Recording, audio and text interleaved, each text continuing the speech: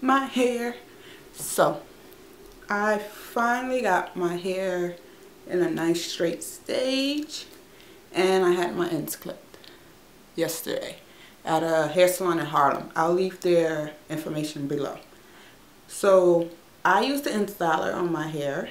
I was freshly washed, conditioned, deep conditioned, and I let it stretch overnight and air dry, and then in the morning I used the Instyler.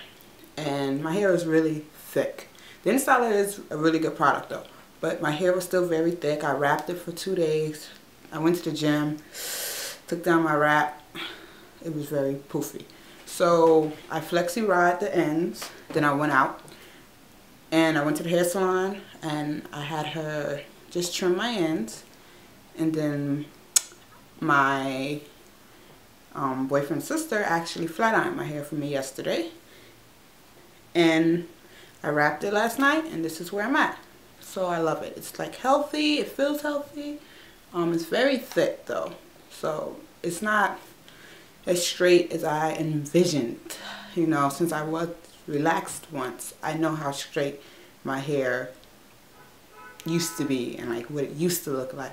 This is more full and bodyful, but I like it. I get compliments on it. I have a lot of hair. Yes, I do. So yeah, I just wanted to show y'all my hair before I go out into the world. And it could be humid, we could get some drizzles, and with natural hair, you already know, straight hair, moisture, humidity, don't mix. Do not mix. It's an X. So I may come back from thrifting and look completely different. So this is my look. And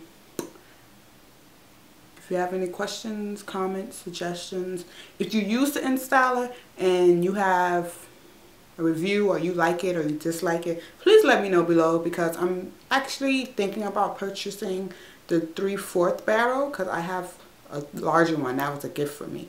So I need a smaller one to actually get my hair straight. So if you know anything about the Instyler, you know someone who uses it, if you thinking about getting it yourself, let's start a conversation. Just, you know, comment below. So thanks for watching. Subscribe, like, do whatever you want to do. Toodles.